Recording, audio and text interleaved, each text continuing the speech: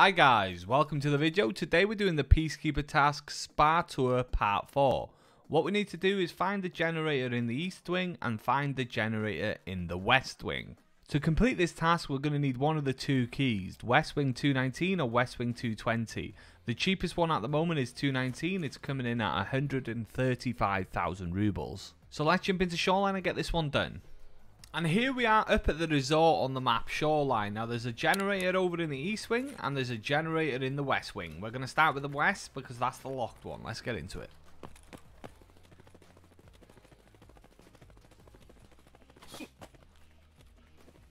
So we have an option of room 220 or 219 depending on which key you have.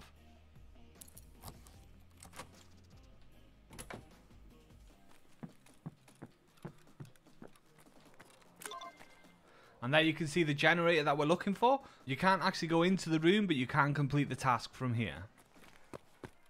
So we're back outside now, and next up we have the East Wing, and it's room 220 on the East Wing that we need to go to.